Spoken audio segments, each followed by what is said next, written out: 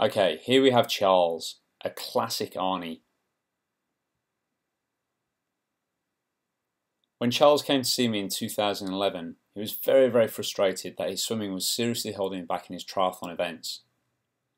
As we can see here, he's really fighting the water, thrashing around, taking far too many strokes per 50 meters with a very excessive stroke rate.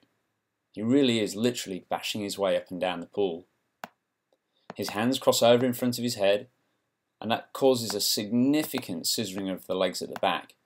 What we're looking at the back here is the symptom. The cause is actually at the front, crossing over in front of the head, and of course this causes him to weave around all over the place in the water. I asked Charles what did he think was the biggest thing holding him back, and he correctly stated that it was his low sinking legs in the water. Let's take a look at how low. No matter how fit this guy is on the bike and run, he's always going to be held back by an excessive amount of drag. If that yellow line there represents the surface of the water, and this line here represents his body line, obviously our key task is to try and get his bum and legs sitting up a little bit higher. This we managed to achieve very effectively. Let's bring Charles in on his follow-up session.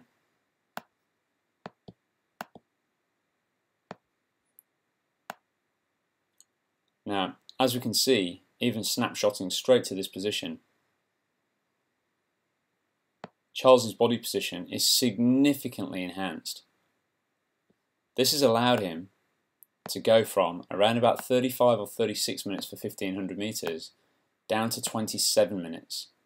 A massive improvement. How did we achieve that? Well, one of the things to do was to actually tame the Arnie. If we actually watch Charles from the surface of the water, you'll notice that he's no longer fighting the water anywhere near as much as he was doing in the first video clip. A lot smoother, a lot more rhythmical.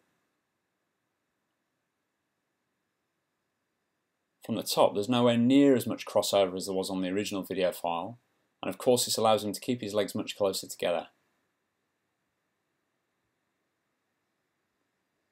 Underneath the water, he is now bending his elbows very effectively to get a nice catch on the water, and also exhaling as well underneath the water too.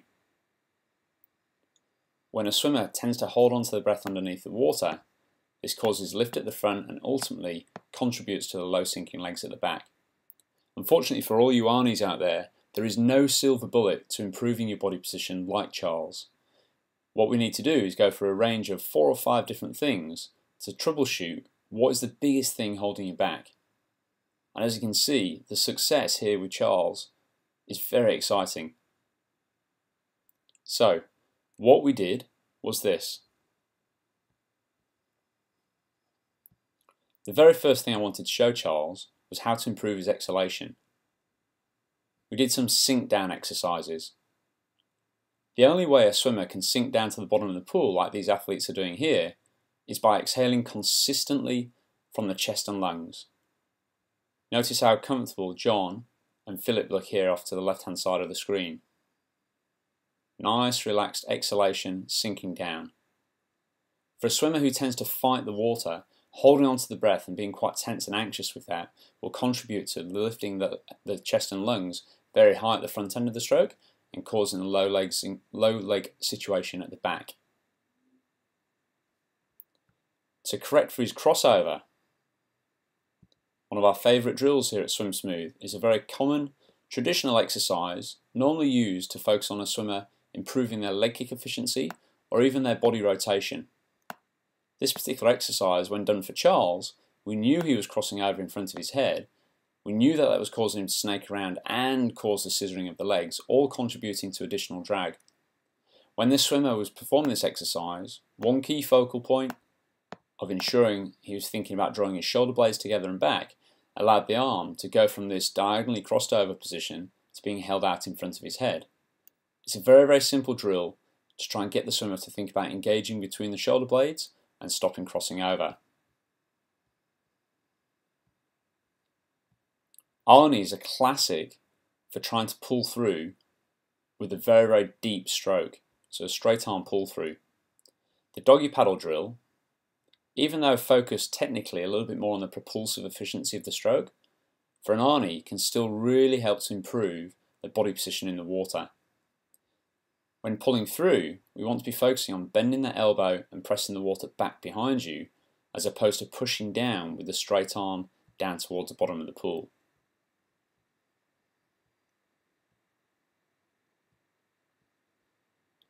Just here. It's a lovely little exercise. When done with the pull buoy between the legs, the only way you're propelling yourself forward is from the action of the arms. Bend the elbow correctly, press the water back behind you, and you'll move forward very efficiently, as you can see I'm doing here.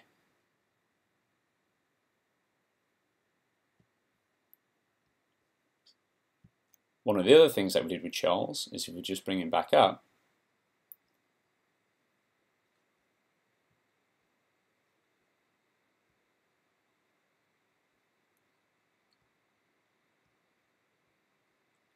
is some swimmers need to look down towards the bottom of the pool a little bit to help to bring the bum and legs up. Now, whilst this is a common method for all swimmers to follow, some swimmers will actually find this lifts their bum and legs too high at the back end of the stroke. But typically for an Arnie, who normally lifts their head very, very high out of the water, especially to breathe, getting the eyes down towards the bottom of the pool is also a very effective way of helping to try and get the bum and legs a bit higher. So if you are an Arnie watching this, unfortunately there is no silver bullet. Charles had to work on those 4 or 5 different aspects of the stroke in turn to identify which was going to make the biggest improvement. And as you can see, the rewards are fantastic. Now that's an improvement of nearly 9 minutes over 1500 meters. Again, unfortunately, I have to tell you that took him just under 2 years to achieve. So this is not going to happen overnight, but the important thing is that you have a consistent approach to identify what are the key things holding you back in your stroke. So Arnies, don't lose hope. Don't have that frustration.